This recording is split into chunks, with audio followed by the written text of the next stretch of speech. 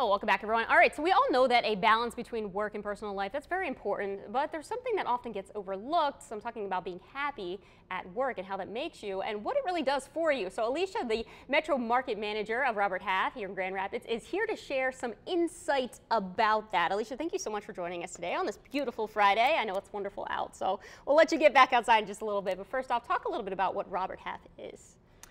Well, we help people work happy. So we're a specialized staffing company. We specialize in accounting, finance, IT, and administrative placements. So we help people find the right jobs. Wonderful. Okay. And I know that you guys did a survey on three major things to really keep employees happy. Let's talk about that, because I'm interested in knowing what exactly those three things are.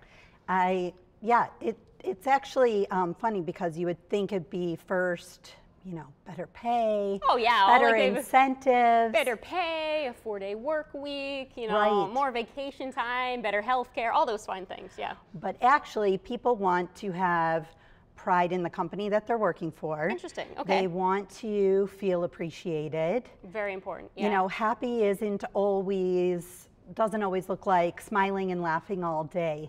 It's actually, you know, being instilled in what the company does and what you're doing. So are my skills being used every day?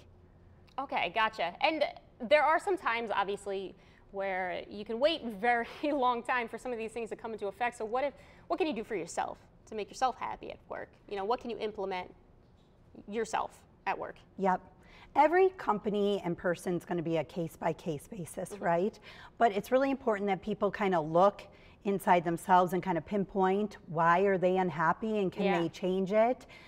It is a great job market right now. We know there's more jobs than there's people. Which is a great thing, sure. Yes, so this is why it's a great time to take a step back and say, am I happy right now? I know that I've been at some places where, unfortunately, a lot of people did not feel appreciated, and we had a lot of people leave, just kind of jumping ship left and right.